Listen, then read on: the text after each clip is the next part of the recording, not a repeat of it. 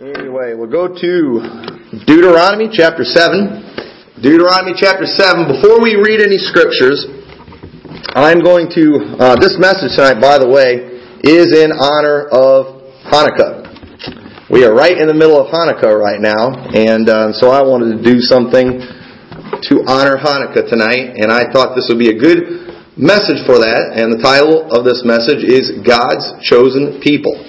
Okay, God's chosen people. There's some debate out there on who God's chosen people are. And if you look at the Scripture, it's not vague, it's crystal clear who the chosen people are. I mean, it is crystal clear, black and white. This isn't my interpretation. This is basically just English, okay? And it's just, some of these things are spelled out. And so, as way of introduction, and I encourage you to maybe take some notes on this. This message might be a good idea to mark some of these scriptures down, because if you dare to repeat anything I say, you better have some Bible to back it up, because you will be met with some great hostility, more than likely. And so you need to be able to show people from the Scripture. And listen, I'm telling you right now, I would not dare say the next three things I'm about to say unless I didn't have some black and white Scripture that was crystal clear. Alright, and so, y'all have to promise no throwing anything at me after I say these. No walking out. When I get to the end of the message, if I haven't showed you from the Bible, walk out. You don't even throw stuff at me. Okay? That'll be fine. If at the end of this message you don't see it. But first off, number one, the Jews today are not God's chosen people. Secondly, the Israel of today will not make it into the millennial kingdom. Thirdly, and this is the one where I got my shield ready to go, shield of faith. It's invisible, but it's here. The geographical location of Israel does not belong to the Jews. I'm telling, and wow, those are pretty big claims. But I'm telling you, I'm going to show you black and white Scripture that completely backs this up. And I want to start off by saying, I don't hate Jews at all. I've grown up loving Jews. I was always been taught to love the Jews, and you know what? I think it's appropriate to love the Jews. But I think we ought to love the Muslims too. I think we ought to love all people, and we ought to try to get the gospel message of Jesus Christ to everyone. So this is not a message of hate at all. This is a message of love, because it's truth. And if you love people, you're going to tell them the truth. And so, first off, but what we're going to look at tonight, because I've done a ton of study on this subject over the past couple of years, and I thought, how can I put all of this in one message? Because I just made some huge claims that would make a lot of people mad. And so I thought, how can I show people, how can I prove this from the Scripture in one message? If I go a few minutes over now, I hope y'all won't get mad at me for that either. I'll probably get you more mad at me for that than anything else.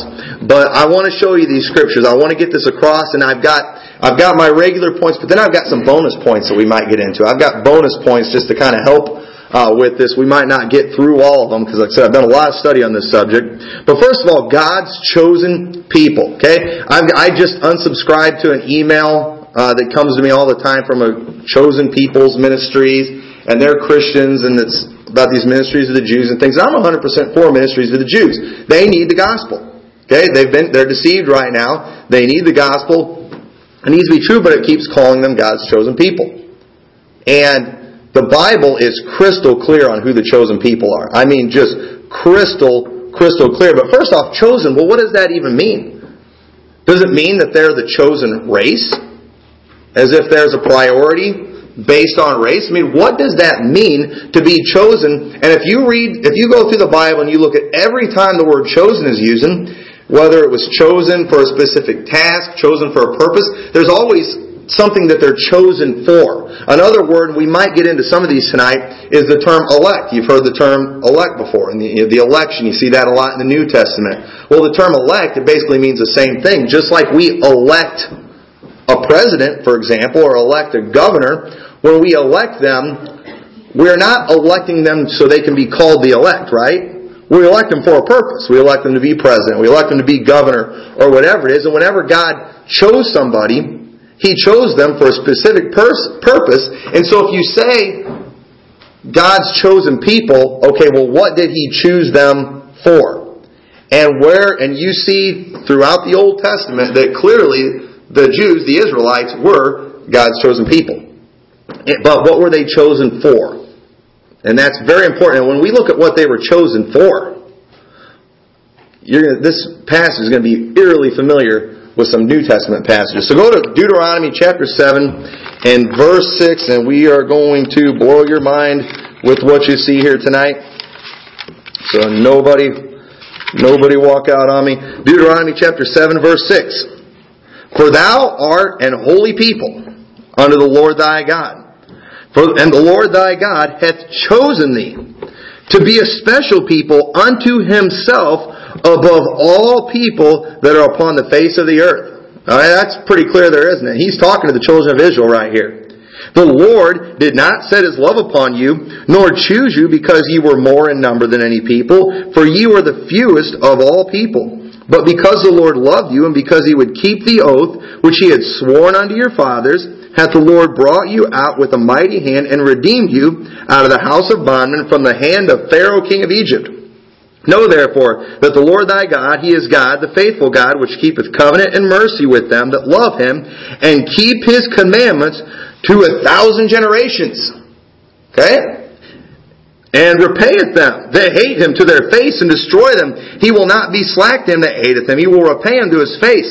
Thou shalt therefore keep the commandments and the statutes and the judgments which I command thee this day, to do them. Wherefore it shall come to pass, if ye hearken to do these judgments, and keep and do them, that the Lord thy God shall keep unto thee the covenant and the mercy which He sware unto thy fathers. We're going to stop reading right there. But these verses that we read, you will hear part of this passage a lot from people claiming that the Jews are still God's chosen people. And they will use the verse too where it says He keep His commandments to 1,000 generations. That this was an everlasting, it was a never-ending covenant, and it was. Okay, but we didn't read the whole covenant, by the way, and we will get to the rest of it later. But first what I want you to see here, because remember, in the Bible, when they were chosen, it was for a purpose. For example, we don't have time to look at all the passages, but Jerusalem, it was the chosen city. In 1 Kings chapter 11 and verse 36, it says, And unto his son will I give one tribe, that David my servant may have a light always before me, in Jerusalem, the city which I have chosen to put my name there. That was the city God chose to put His name there, and you can see that again many times in Scripture. 2 Kings 21:7, He set a graven image on the grove that He had made in the house, which the Lord said to David and to Solomon his son, In this house and in Jerusalem, which I have chosen, out of all the tribes of Israel, will I put my name there forever. So Jerusalem was the chosen city. What was it chosen for? It was chosen as a place where God would put His name forever. Also, in John chapter 15, verse 15 through 20, Jesus is talking to His disciples, and He said to them, Ye have not chosen me, but I have chosen you, and ordained you that you should go and bring forth fruit. Jesus Christ, His disciples were chosen ones. Well, chosen for what? Chosen to be His disciples. There was something specific that God chose them for, and God chose the Israelites for a purpose. He chose them for a specific reason. And what was that? Well, in verse 6, look at it again, and then we're going to look at it, because this verse is very familiar, and it sounds a lot like one we see in the New Testament we're going to look at. But in verse 6, For thou art an holy people unto the Lord thy God. The Lord thy God hath chosen thee to be a special people unto Himself above all the people that are upon the face of the earth. Okay, now, take your Bibles and turn over to 1 Peter chapter 2 and verse 9. So the Jews, they're a special people. They're a holy people. I know they're not worshiping God right now. I know they're not worshiping the Messiah, but they're still chosen. They're still special. Are they still holy? I mean, it doesn't look like it when you see what's going on over there right now. But look at what 1 Peter chapter 2 verse 9 says. This is very familiar. But ye are a chosen generation, a royal priesthood, and holy nation, a peculiar people. And you know what peculiar means? It doesn't mean strange or weird, but it's something that's chosen for a specific purpose, something that's set apart specifically for God. A peculiar people, that ye should show forth the praises of Him who hath called you out of darkness into His marvelous light, which in times past were not a people, but are now the people of God, which have not obtained mercy, but now have obtained mercy. Dearly beloved, I beseech you, as strangers and pilgrims, abstain from fleshly lusts, which war against the soul. Notice what he said there. Who do you think he's talking to here? We're in the New Testament. He's talking to Christians. He said, ye are a chosen generation, a royal priesthood, and holy nation. Very similar to what he said there, that now, as Christians, we're a holy nation. And holy nation, did you hear that? A holy nation.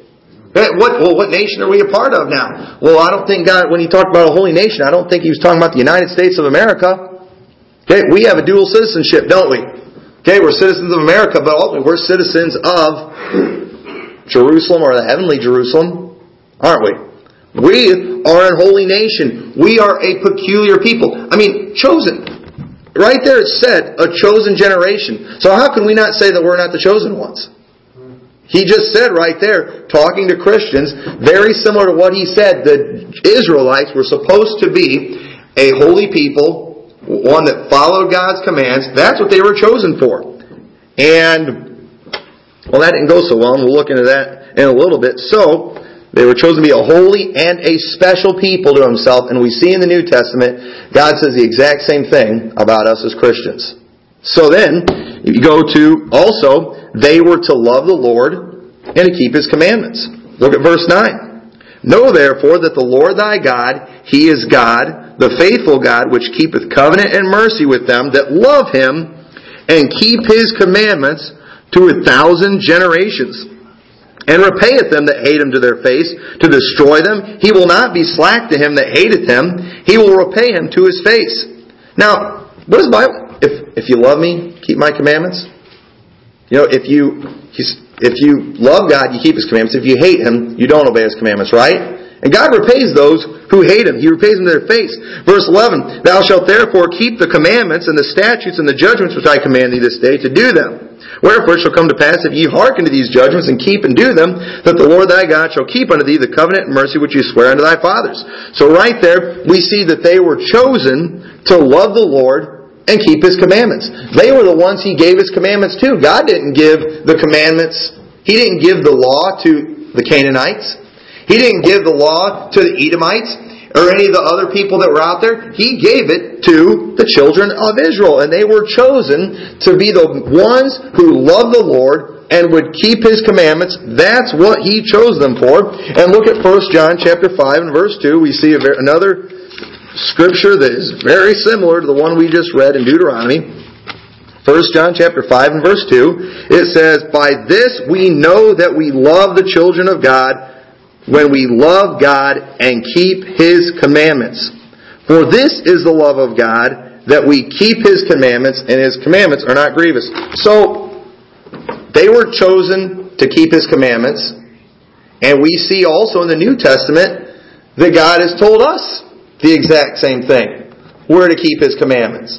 If you love me, keep my commandments. I mean, there's many scriptures where God says the exact same thing. For us as Christians, we're supposed to keep His commandments, aren't we?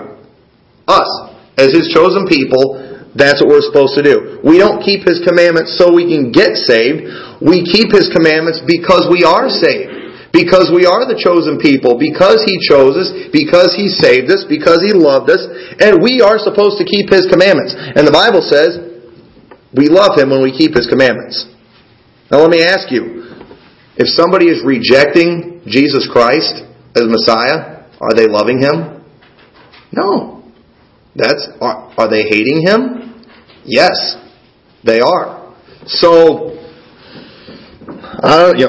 specifically, that's what they were chosen for, to be a holy people, special people. We see that is told to us as Christians in the New Testament. They were to love the Lord and keep His commandments. That exact same thing is told to us as Christians in the New Testament. And then, another reason too, and this is the big one that people want to bring up, and I'm telling you, this one here, boy, it's so clear, it's so black and white.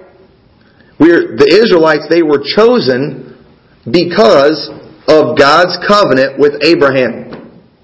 Verse 7, Deuteronomy 7. The Lord did not set His love upon you, nor choose you, because ye were more in number than any people, for ye were the fewest of all people, but because the Lord loved you, and because He would keep the oath which He had sworn unto your fathers. Talking about Abraham, Isaac, and Jacob. God was keeping His oath that He gave them. That's why He chose them. To keep the promise He made to Abraham. Well, what was that promise? Well, let's go take a look. Because this is a passage of Scripture that everybody likes to use a part of it. Just a part of it, the part they like. But go to Genesis chapter 12. Genesis chapter 12, I'm telling you, this is where it's going to start really getting crystal clear.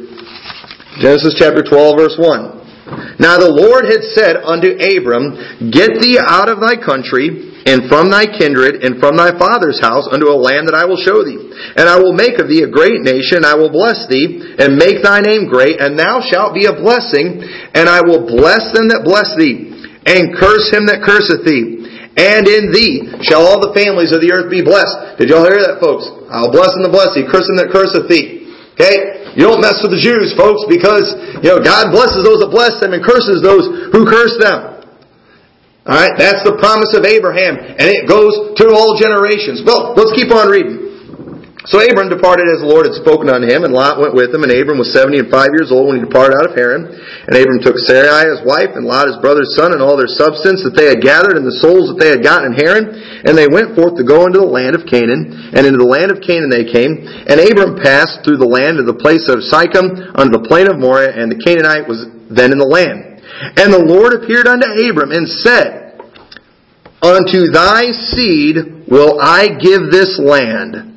And there builded he an altar unto the Lord who appeared unto them. Did you all hear that, folks? Now, I made a big statement earlier. I said the geographical location of Israel does not belong to the Jews. But it says He's going to give it to His seed. But notice, it says seed, not seeds. Oh, you're stretching that, Brother Tommy. No, he means, he's talking about, his descendants. Yeah, but wait, no, you're pushing it. No, actually I'm not. And it can be proved as black and white as it gets in Galatians chapter 3. Turn over to Galatians chapter 3. Galatians chapter 3. And you know what? We have politicians today that are always talking about how, Israel belongs to the Jews, and some of them will even quote Genesis chapter 12. I mean, preachers do it all the time. They'll quote Genesis chapter 12, verse 7. They use it all the time. But let's read Galatians 3. Nobody brings up Galatians 3. Say, Brother Tommy, you saying the Muslims should get it? No, it doesn't belong to the Muslims either. And we're going to find out who it belongs to. Galatians chapter 3, verse 6. Even as Abraham believed God, and it was accounted unto him for righteousness. Know ye therefore that they which are of faith, the same are the children of Abraham. Well, that sounds kind of like us, doesn't it? They that are of faith are the children of Abraham. Alright, let's keep reading. And the scripture foreseeing that God would justify the heathen, that's us, through faith, preached before the gospel unto Abraham, saying, In thee shall all nations be blessed. And now I forgot, after you read that passage in Genesis chapter 12, you're supposed to tell a story about how the Jews have been a blessing to America. That's what you're supposed to do. And that verse was prophetic of that. But he's not talking about Jews being a blessing. It's talking about Jesus Christ. And notice we'll keep reading. So then they which be of faith are blessed with faithful Abraham. For as many as are of the works of the law are under the curse, for it is written, Cursed is everyone that continueth not in all things which are written in the book of the law to do them. But that no man is justified by the law in the sight of God, it is evident, for the just shall live by faith. And the law is not of faith, but the man that doeth them shall live in them. Christ hath redeemed us from the curse of the law, being made a curse for us, for it is written, Cursed is everyone that hangeth on a tree. That the blessing of Abraham, that's Genesis chapter 12 that we were looking at, that the blessing of Abraham might come on the Gentiles through Jesus Christ, that we might receive the promise of the Spirit through faith. Brethren, I speak after the manner of men, though it be but a man's covenant, yet if it be confirmed, no man disannulleth or addeth thereto. Now here's the part where it just confirms. When I said seed, it was talking seed singular, talking about Jesus Christ, not seeds. Right here. Verse 16, now to Abraham and his seed were the promises made. He saith not, and to seeds as of many, but as of one, and to thy seed, which is Christ. Do you see that there? It wasn't talking about seeds. It just flat out told us. It's not talking about seeds as of many, but one. That verse, Genesis chapter, where was it? Chapter 12, verse 7. That was talking about Jesus Christ. It confirms it. In Galatians chapter 3, and this I say, that the covenant that was confirmed before of God in Christ, the law, which was 430 years after, cannot disannul, that it should make the promise of none effect. For if the inheritance be of the law, it is no more of promise, but God gave it to Abraham by promise. Wherefore then serveth the law, it was added because of transgressions, till the seed should come, to whom the promise was made, the seed should come. But the promise was made. It was promised to his seed, Jesus Christ. And it was ordained by angels in the hand of a mediator. Now a mediator is not a mediator of one, but God is one. Is the law then against the promises of God? God forbid. For if there had been a law given which could have given life, verily righteousness should have been by the law. But the Scripture hath concluded all under sin, that the promise of faith of Jesus Christ might be given to them that believe. But before faith came, we were kept under the law, shut up unto faith, which should afterwards be revealed. Wherefore the law was our schoolmaster to bring us unto Christ, that we might be justified by faith. But after that faith is come, we are no longer under schoolmaster, for ye are all children of God, by faith in Christ Jesus. For as many of you as have been baptized into Christ have put on Christ. There is neither Jew nor Greek, there is neither bond nor free, there is neither male nor female, for ye are all one in Christ. And if ye be Christ, then are ye Abraham's seed, and heirs according to the promise. If you're in Christ, you're Abraham's seed. Did you all hear that? Now, if I'm Jewish and I don't believe in Christ, am I saved? If I'm not saved, am I the seed of Abraham? Absolutely not. So, who does the land of Israel belong to today? It belongs to the seed of Abraham, Jesus Christ. It belongs to Him. And to us as Christians. Now, I'm not going to go over and get it right now. Because I haven't got the weaponry and things that I would need to do that. But here's the thing. The one that really belongs to, that I'm just a joint heir with, is going to come back to get it one of these days, isn't he? At Armageddon. And he's going to go and he's going to defeat the armies with the word of his mouth. And he's going to set up his kingdom there, because that is his land. And if we are joint heirs with Christ, then it's ours too. So in the meantime, I'm going to let the Jews and the Muslims fight over it. Okay, I'm going to let them fight over it. I'm not getting involved. They got more powerful weapons than I do. I get killed real fast. And you know what? I mean, we have preachers and politicians that want to wave their Bible in Washington and misuse the Scripture to prove that it belongs to the Jews. Well, if they're so brave, they're so confident, why don't they go do it over there in Israel to the Muslims, It really matters. They're going to shoot the Bible right out of their hand, and they're going to shoot them in the face, aren't they? They're going to blow them up, because you're not going to get away with that. But, the Bible is it's black and white right there, folks, that it belongs to the seed of Abraham. And that seed is Jesus Christ. And so I think that proves it. I think we could shut it down right here, but no, we will. We're going to keep on going. So here's the thing, though. Can Israel be saved? Can Israel be saved? Well, yes. Absolutely. Go to Romans chapter 11. Now, I know we got a lot of scripture we're going to look at tonight, but there's a lot more we could have looked at. But I want us to go through this chapter because we need to read the whole chapter, because people pick out bits and pieces of this chapter to give a false idea. And I want us to look at the whole chapter because it's very clear. Because, you got guys out there, you got Pastor Pompous that wants to get up, or Dr. Pompous we'll call him, that just wants to get up and let, the Jews are still God's chosen people. God has not cast away Israel. And then he tells you about how many degrees he has and how smart he is. And, and he proves it from this scripture here. But let's read his scripture. And we're going to keep on reading where he stopped, where Dr. Pompous stops. We're going to keep on reading. And look what it says. I say then, has God cast away his people? Talking about the Jews. God forbid. For I also am an Israelite, of the seed of Abraham, of the tribe of Benjamin. Now they'll usually just read that first part, has God cast away his people? God forbid. No, God's not done with Israel. But let's keep reading.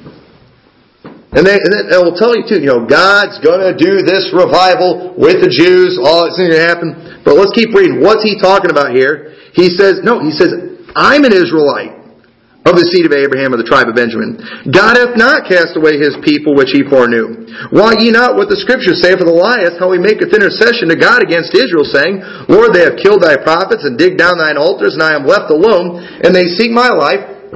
But what saith the answer of God unto him? I have reserved to myself 7,000 men, who have not bowed the knee to the image of Baal. Even so then, at this present time also, there is a remnant according to the election of grace. You see what it's saying here, folks? When it says God forbid, he's not cast away his people, Paul didn't say that because God was going to do this great work later with them. He said God forbid because I'm an Israelite. I'm of the tribe of Benjamin. God hasn't cast away his people. He saved me. And while it seems like he has, he used the story of Elijah as an example when Jezebel was coming after him, and Jezebel's wanting to kill him, and he's thinking, I'm alone. He said, I'm the only one that's doing right. And God said, no, you're not. There's, 7,000 that hadn't bowed the knee to Baal? There was a remnant. There was still some that were doing right. And you know what? Even today, there are physical descendants of Abraham who are saved. Thank God there are people who have come out of Judaism, they heard the gospel, they received Jesus Christ as their Savior, and they're saved today. There are saved Jews today. Why did God save them? Because God hasn't cast away his people. He will still save them if they will call on him for salvation. And then let's keep on reading because there's a lot more in here. And if grace, by grace, then is no more of works, otherwise grace is no more grace. But if it be works, then is it no more grace, otherwise work is no more work. What then? Israel hath not obtained that which he seeketh for, but the election hath obtained it, and the rest were blinded. The election, once again, the chosen ones. Who are the chosen? Those who are saved. Those who believe on the Lord Jesus Christ. If you believe in the Lord Jesus Christ, you are the election. You are the saved. Okay? It wasn't because God picked you before the foundation of the earth. It's because before the foundation of the earth, God planned, and it was God's purpose that whoever believed in him would be saved. And if that's you, if you believe in the Lord Jesus Christ, you're saved. You're part of the elect. And whether it was Old Testament saints that happened to be Jews, they are a part of the elect, but there was unbelieving Jews. They were not part of the elect. They were not part of the chosen. And then verse 8. According as it is written, God hath given them the spirit of slumber, eyes that they should not see, and ears that they should not hear unto this day. But one of these days they're going to wake up. One of these days they're going to figure out that they killed their Messiah after the rapture comes and takes all the Christians out, and they find all those Bibles that people gave them. They're going to read them and figure it out. Well, let's keep reading, because I made the claim too that they're not going into the millennial kingdom. And we'll see where that comes from. And David saith, let their table be made a snare and a trap and a stumbling block and a recompense unto them. Let their eyes be darkened, that they may not see, and bow down their back alway. I say then, have they stumbled that they should fall? God forbid. But rather, through their fall, salvation is come unto the Gentiles for to provoke them to jealousy. Us getting saved, God using us, is supposed to provoke them to jealousy and cause them to call on Christ. Now it says, now if the fall of them be the riches of the world, and the diminishing of them the riches of the Gentiles, how much more their fullness? For I speak to you Gentiles, inasmuch as I am the apostle of the Gentiles, I magnify mine office, if I by any means I may provoke to emulation them which are my flesh, and might save some of them. For if the casting away of them be the reconciling of the world, what shall be the receiving of them be but life from the dead? Basically, if they get saved, they're going to get saved the same way you and I. Life from the dead. For if the first fruit be holy, the lump is also holy. And if the root be holy, so are the branches. And if some of the branches be broken off, And thou, being a wild olive tree, that's you and I, the Gentiles, were grafted in among them. Okay? See, I'm not talking about replacement theology. Okay, replacement theology, I mean, that's a bad word amongst Baptists. That's taboo. I'm not saying we replace the Jews. I'm saying we've basically joined in with them. We as a wild olive tree, we've been grafted in to the same root that they were.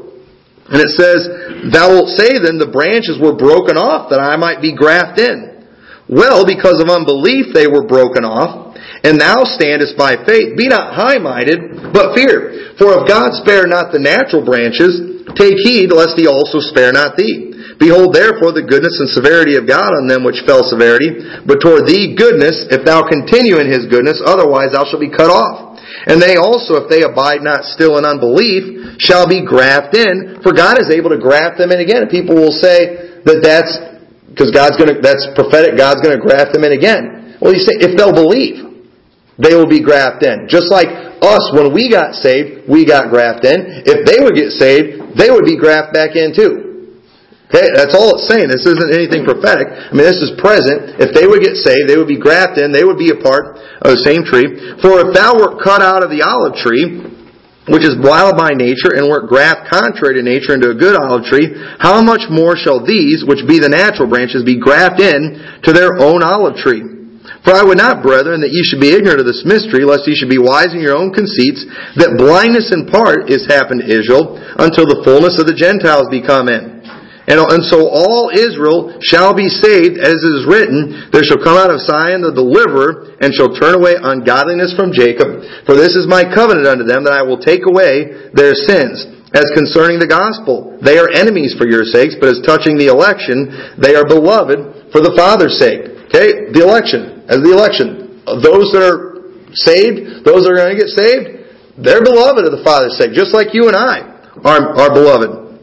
And then it says, for the gifts and calling of God are without repentance. So they'll use to say they're still the chosen people, because God doesn't change His mind. And you know what? They're right. He doesn't change His mind. And He hasn't changed His mind. He hasn't gone against His covenant, and I'm going to show you that in just a minute. God hasn't changed a single thing. If they call on Him, they will get saved. And you say, but you're saying the Jews aren't the chosen people. That means that God had to break His covenant. No, He didn't break His covenant. And I'll show you that. But let's go through the rest of this chapter. For as ye in times past have not believed God, yet have now obtained mercy through their unbelief, even so have these also now not believed, that through your mercy they also may obtain mercy. For God hath concluded them all in unbelief, that He might have mercy upon all. Oh, the depth of the riches, both of the wisdom and knowledge of God, how unsearchable are His judgments and His ways, past finding out. For who hath known the mind of the Lord, or who hath been His counselor, or who hath first given to Him, and it shall be recompensed unto Him again. For of Him and through Him and to Him are all things, to whom be glory forever. I mean, we see a great passage here, just showing us basically, to sum this whole chapter up, it's basically saying Israelites, Jews, can still be saved. Just like God allowed us to be grafted in, He could just as easily take them who by nature were the natural branches, and He could graft them back in too. But right now He's concluded them all in unbelief. Just like you and I. At one time we didn't believe, but then we believed and got saved. And if they will believe, they will get saved. Once again, in harmony with, there is no difference between Jew or Greek. I don't know what it is with this generation and its obsession with race. Why? I don't understand it. I do understand the world being that way. They're using it to divide. They're using it to cause contention. But why do we fall for it as Christians? Why do we make such a big deal about race? I mean, some of the stuff people come up with. I heard one preacher, he was preaching one time, and he was saying that descendants of Shem should not marry the descendants of Japheth or Ham. There's three groups, and those groups aren't ever to intermarry. And here's the reason why. Here's proof of it from the Scriptures. After they separated the Tower of Babel, God divided the areas that the different groups by water. And that's a symbol of separation. And so we're not supposed to marry them. You're looking at me funny. And that's why I was looking when I heard that. I was like, the Bible doesn't say that's why He did that. I think they just got separated by water. The families naturally went with each other.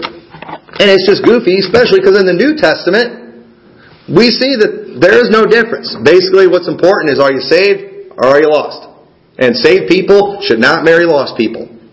And that is very crystal clear in the Bible. But we don't see anything else. Race, we see, is not a factor in the New Testament, especially when it has to do with salvation. So, we don't have time to go into the election and things. But so the election, it's always talking about the saved. Many times people say, it's talking about the Jews. No, it's talking about the saved. If it's referring to the Jews, it's referring to saved Jews. And many times it's specifically referring to people who aren't Jews. So you can't say that. So what about that verse that we read, the gifts and callings of God or without repentance? Because God said He chose them. He chose it for 1,000 generations. It hasn't been 1,000 generations yet. God hasn't changed His mind. And yes, that's true. God hasn't changed His mind and His covenant. He didn't change His covenant. Let's go read the part that nobody wants to read on this covenant that He made with the children of Israel when He chose them. Verse 12, wherefore it shall come to pass, we had read this verse, if ye hearken to these judgments, and keep them and do them, that the Lord thy God shall keep unto thee the covenant and the mercy which He sware unto thy fathers. And He will love thee, and bless thee, and multiply thee. He will also bless the fruit of thy womb, and the fruit of thy land, thy corn, thy wine, and thine oil, the increase of thy kind, and the flocks, and thy sheep, and the land which He sware unto thy fathers to give thee. Thou shalt be blessed above all people. There shall not be male or female barren among you, or among your cattle. Did you notice verse 12? If you'll keep your part of the covenant. There's two people involved in the covenant, is there? When you get married, Daniel and Shelby, when you guys got married a while back, it would not have worked if Daniel would have been up here and he said, I do, and then Shelby said, I don't. That wouldn't have worked. We'd had to shut it down right there. We wouldn't have been able to have a marriage. They've got to be in agreement. They've got to do their part. And when God made this covenant, He said in the covenant that you have to keep it, and you have to continually keep it. And if you don't keep it, then it's null and void. They had to do their part. They had to keep their commandments. They had to love God. And He told them many times, too, in the Scriptures, if they would keep it, He would keep them in the land. If they didn't, they would be driven out of the land. Mike, here's the question. We don't have time to go into it. But did they keep their covenant? Absolutely not. Well, show me where in the Bible we need to turn to find that out. Well, let's start in the book of Joshua, and let's work our way through Revelation. They didn't keep the covenant, did they? They kept getting in trouble. And God would be merciful. God gave them chance after chance after chance. In the book of Judges, just over and over again, they're getting in trouble. They're not doing what they're supposed to, but God kept forgiving them. He kept forgiving them. And then we see in 1 and 2 Samuel and throughout the kings, they got in trouble. And then finally, they got taken captive in Babylon. And and it was prophesied by Isaiah and Jeremiah before they got taken out that they were going to be taken captive. And one day, God was going to bring them all back to Israel. God was going to bring them back. There was going to be a regathering of Israel.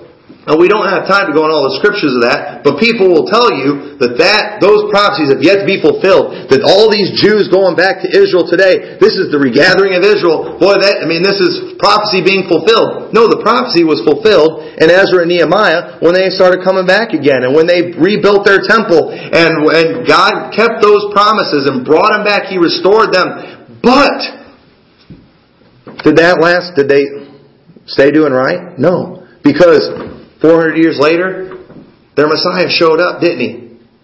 And what did they do to their Messiah? They rejected Him. They killed Him. They crucified Him. He rose again from the dead, and they still didn't believe. And then when you read the book of Acts, they're filled with the Holy Spirit. They're going and they're preaching the gospel. And who was it that was always fighting the Christians? It was the Jews. They rejected Christ. They didn't keep His commandments in the Old Testament. They rejected their Messiah in the New Testament. They rejected the gospel message by the apostles in Acts and throughout the entire New Testament. And it says in the Bible that they are now Antichrist. 1 John chapter 2. We looked at this morning. 1 John chapter 2. In verse 2. verse 22, I'm sorry, verse 22. Who is a liar? But he that denieth that Jesus is the Christ. He is Antichrist that denieth the Father and the Son. Whosoever denieth the Son, the same hath not the Father, but he that acknowledgeth the Son hath the Father also. Listen, if we're going to have a ministry to the Jews, it would be more accurate to call it not the chosen people ministry, but the Antichrist ministry. We're going to win Antichrist.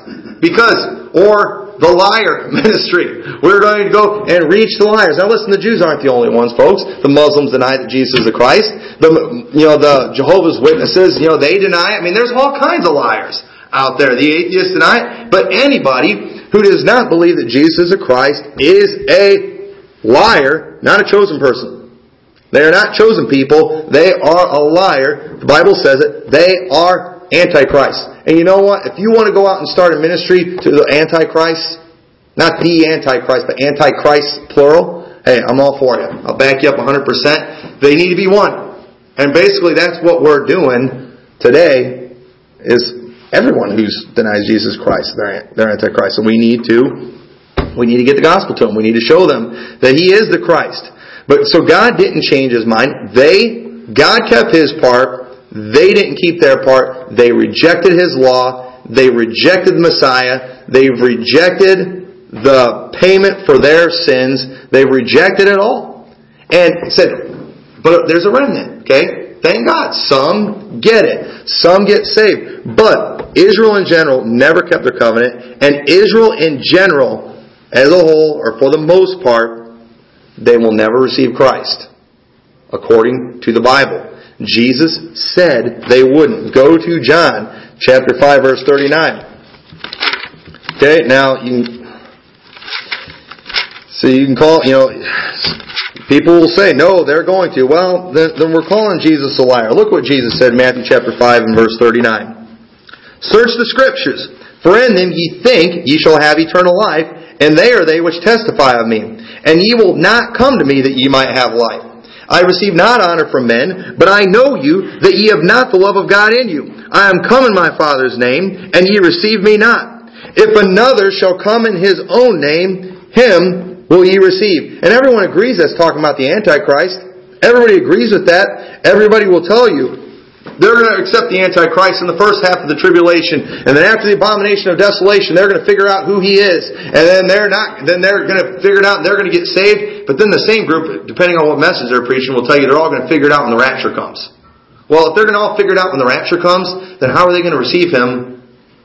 I don't know. It doesn't make sense. But we do see they're going to receive the one who comes in his own name. And then in verse 44, how can ye believe which receive honor one of another and seek not the honor that cometh from God only? Do not think that I will accuse you to the Father. There is one that accuseth you, even Moses, in whom ye trust. Talking about that Old Testament law. For had ye believed Moses, ye would have believed me, for he wrote of me. But ye believe not his writings, how shall ye believe my words?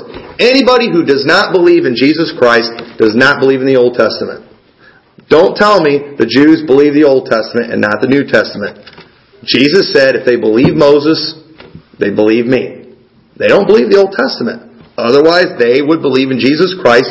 You can't believe in God and not believe in Christ. You can't believe in the Bible and not believe in Christ. So in general, Jesus said they're going to receive the Antichrist. And He specifically said in Matthew chapter 8 that they will not go into the kingdom. Matthew chapter 8. Now the remnant will. The elect will. Those who believe. Those who get saved. They will go into the kingdom. But as a whole, they're not going to. Matthew chapter 8 verse 5 says, And when Jesus was entered into Capernaum, there came unto him a centurion, beseeching him and saying, Lord, my servant lieth at home sick of the palsy, grievously tormented. This fellow is a Gentile. And Jesus saith unto him, I will come and heal him. The centurion answered and said, Lord, I am not worthy that thou shouldst come under my roof, but speak the word only, and my servant shall be healed. He was getting respect from this guy like he didn't get from the Jews. He was getting faith from this guy like he never got from the Jews. And he says, For I am a man under authority, having soldiers under me, and I say to this man, Go, and he goeth, and to another, Come, and he cometh, and to my servant, Do this, and he doeth it. When Jesus heard it, he marveled and said to them that followed, Verily I say unto you, I have not found so great faith, no, not in Israel. And I say unto you, that many shall come from the east and west and sit down with Abraham and Isaac and Jacob in the kingdom of heaven. But the children of the kingdom, talking about the children of Abraham. And if you don't think that's clear, I'll show you another verse that makes it clear. The children of the kingdom shall be cast out into outer darkness. There shall be weeping and gnashing of teeth. Jesus said the children of the kingdom, basically the children of Abraham, will not go into the kingdom of God. Those from the east and the west, from the surrounding nations, they will go into the kingdom. Basically, Jesus was saying, these Gentiles have more faith than you all do. They believe me, you don't believe me. And if you don't think that's clear, if you think that's a little too vague and I'm pushing it, go look at Luke chapter 13 and verse 23. Luke chapter 13 and verse 23. The life is more than meat, and the body more than raiment. Consider the ravens. I don't know if I'm in the right spot here. Jump down to 31. No, I think I'm in the wrong passage. 13. I'm in chapter 12. Chapter 13, verse 23. Sorry about that. Then said one unto him, Lord, are there few that be saved? And he said unto them, strive to enter in at the strait gate, for many, I say unto you, will seek to enter in and shall not be able. When once the master of the house is risen up, and hath shut to the door, and ye began to stand without and to knock at the door, saying, Lord, Lord, open unto us. And he shall answer and say unto you, I know you not whence ye are. Then shall ye begin to say, we have eaten and drunk in thy presence, and thou hast taught in our streets. But he shall say, I tell you, I know you not whence ye are. Depart from me, all ye workers of iniquity. There shall be weeping and gnashing of teeth, when ye shall see Abraham and Isaac and Jacob and all the prophets in the kingdom of God, and you yourselves thrust out. And they shall come from the east and from the west and from the north and from the south, and shall sit down in the kingdom of God. And behold, there are last which shall be first, and there are first which shall be last. Once again, telling them, you're going to see it, but you're not going in. You're going to be thrust out. And those from the surrounding countries, just like he said in Matthew, they will come into the kingdom. Because many that be the last shall be first. The last was us. And the first, which was them. God's going to the Jew first. They're last. Pretty clear. Jesus said they're not going. The remnant will.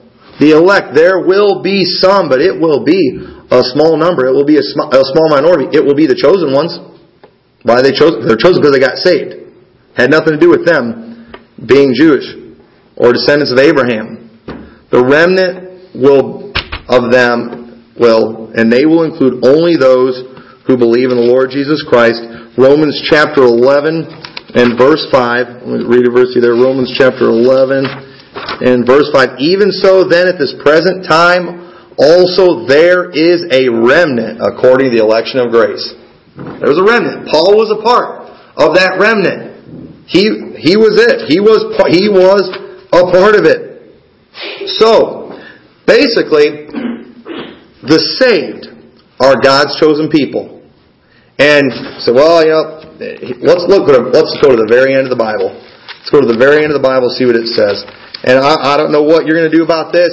Say, no, we can't call ourselves the chosen ones. We're not the chosen one. Look at Revelation chapter 17, verse 14. These shall make war with the Lamb, and the Lamb shall overcome them, for he is Lord of lords and King of kings. And they that are with him are called and chosen and faithful. Now let me ask you, are we with him today? Are we with him? Well, then the Bible says we're chosen. If we are against him, well, that would be to be against is right? Antichrist. Who is an antichrist? A liar. Who's a liar? He that denieth that Jesus is the Christ. If you believe in the Lord Jesus Christ today, you are chosen. We see it all the way in the book of Revelation. We are chosen. Who are these chosen? Those are the ones coming back with him on white horses in Armageddon. Who are they going to include? It's going to include all the chosen. And that's going to be Old Testament and New Testament saints. Those who believed, a lot of them are going to be Jews from the Old Testament. But It had nothing to do with their genealogy. It was all had to do with whether or not they believed, and we are all chosen. We have not replaced the Jews necessarily. We got grafted in with them. We are with them. We are a part of the chosen people. And if you are Jewish and if you're saved and happen to be Jewish, yes, you are one of the chosen. But if you are a Gentile and you are saved, yes, you are the chosen too. You receive the promise of Abraham. God will bless them that bless you and curse them that curse you. You are a part of that. The saved are God's chosen people. So what have we been chosen for? Well, the same thing that we looked at before, but also we've been chosen to spread the gospel, haven't we? Jesus, who did He tell? He told the saved. He didn't tell the lost to go do it. He told the saved to go. We are chosen for a purpose. We're supposed to be a holy nation, a peculiar people. We're supposed to spread the gospel. We have been chosen to keep His commandments. And being chosen, it comes with some responsibility. Go to Romans chapter 3. Romans chapter 3 real quick. We're almost done. Romans chapter 3, unless you want all my bonus points. This is, what advantage then hath the Jew, or what profit is there of circumcision? Much every way, chiefly because that unto them were committed the oracles of God. You know why the Jews were so special? Because they were the ones that God gave His law to. He gave them Genesis through Deuteronomy. It was them that He gave them the prophets, Isaiah, Jeremiah, them guys. They were all Jews. God gave them the word of God. That's why they were special. That's why they were chosen. But here's the thing. Look at what Luke chapter 12, verse 48 says. Luke chapter 12 and verse 48 says, But he that knew not and did commit things worthy of stripes shall be beaten with few stripes. For unto whomsoever much is given, of him shall be much required, and to whom men have committed much, of him will they ask the more. You know why they were special? Because they've been given so much. He gave them the Word of God. It was them that He allowed to pass through the Red Sea. It was them He brought out of Egypt. It was them that He fed manna with in the wilderness. It was them He showed all those miracles to. And it was them He gave the oracles of God. And what did they do with it? They didn't obey it. They rejected the Messiah. And now today, He's given us the Great Commission. He's given us the completed Word of God. And just being chosen today, folks, that's not something we get to do and walk around with our chest out and brag, wow, we're the chosen ones. Wow, we're really something. No, that's a big responsibility, folks. Because we're the chosen ones, we were chosen. God did not choose us so we can just give Him good company in heaven. God didn't choose us just because He wanted to hear our lovely voices calling out to Him in prayer all the time. He chose us for a purpose. He chose us to bring forth fruit, to spread the gospel, and that's what we're supposed to do. We are supposed to spread the gospel. So this is pretty foreign to what we're hearing in this area. So how did this happen? How did we get it wrong?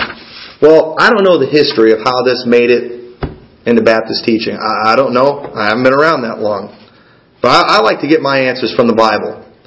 And I think we can find the answer of how it got into Baptist churches. In Acts chapter 15, I'm not going to take time to read Acts chapter 15, but if you remember, there was some disputing going on because there were some Pharisees that got saved. And they started teaching that you had to be circumcised to go to heaven. You know what happened? They got saved, but they wanted to bring some of their old customs and things in. And I really believe that just like back then, converted Jews were bringing a lot of the same stuff. And there's a lot of Jews at first that didn't, or a lot of Jewish Christians that didn't want to preach to the Gentiles. They had some disputes over that. And Peter told them that, hey, no, the Gentiles are getting saved too. They're receiving the gift of the Holy Ghost too. I believe that it's been converted Jews that have brought it over. They've wanted to hold on to that. Hey, yeah, we got saved. Yeah, you're right. Jesus is the Messiah. But you know what? We're still the chosen people. And, okay. We didn't challenge them on the Bible. They had to challenge them then. They had to fight them on it. And I don't know. Because we love seeing Jewish people get saved. It's exciting. It's like, we don't want to offend them. We don't want to run them off. But we've got to stand strong on doctrine. And I believe that it was converted Jews that brought it in. So I'm not saying there's anything sinister about it. It's just kind of human nature. People want to bring in their old practices. But just real quick, I'm going to read these bonus verses and I'm done. These are bonus. This is all bonus. Romans 2:28. For he is not a Jew which is one outwardly. Neither is that circumcision which is outward in the flesh. But he is a Jew which is one inwardly. And the circumcision is that of the heart and the spirit, and not in the letter, whose praise is not of men, but of God. So they're not even Jews, the Bible says. We are. We are. We're the chosen people. We're the Jews. That's what the Bible says. I'm sorry, it's right there. Romans. We just read it. He is not a Jew. Romans 9:6. Not as though the word of God hath taken none effect. For they are not all Israel, which are of Israel. Neither because they are the seed of Abraham are they all children. But in Isaac shall they be called. That is, they which are the children of the flesh. These are not the children of God, but the children of the promise are counted for the seed. And that's talking about us too. We're Israel, folks. We are of the nation of Israel. And here's this question. If the Jews are the bride of Christ, or if the church is the bride of Christ, and the Jews are the bride of God, then did Jesus have to pay for the sins of the Jews on the cross? And did Jesus purchase God's bride? So did Jesus not die for the Jews? Then would that mean, if Jesus didn't die for the Jews, would that mean there's another way to the Father? By genetics? Now y'all know that's not true. But that's pretty much, if we say that Jews are the bride of God and Christians are the bride of Christ, then Jesus bought God's bride. Well, that's not the way it's supposed to work. Well, it counts because He was God too. So it was Jesus died on the cross and God on the cross, and God was paying for the Jews and Jesus was paying for the Christians. Well, then, who was it that turned his back? And why did Jesus say, my God, why hast thou forsaken me? It was all Jesus there on the cross. Titus 3:9. But avoid foolish questions and genealogies and contentions and strivings about the law, for they are unprofitable in vain. Why aren't we supposed to talk about genealogies? Isn't the Bible full of genealogies? It is. But we talk the genealogy, the reason the Old Testament is full of genealogies is basically showing the genealogy to Christ. And after Christ, there are no more genealogies. You know why? Because the only genealogy that matters is Christ. Are you in Christ? We're not Mormons today. We don't have to spend hours and hours and days studying our genealogy, tracing it all the way back to Adam so we can figure out, where we stand in the scheme of things. No, that's not what it's about. It doesn't matter. If you believe in Christ today, it doesn't matter if your dad was a Jew, a Mormon, a drunkard, an atheist. Are you in Christ? It has nothing to do with family. And don't let anybody deceive you. If you are saved today, you are God's chosen people. I am one of the chosen ones. I don't say that bragging. I say that with great fear because there's responsibility that comes with being the chosen. I'm supposed to love God. I'm supposed to keep His commandments. I'm supposed to give the gospel. And then if you're saved today, that's you too. So with that, let's all stand together.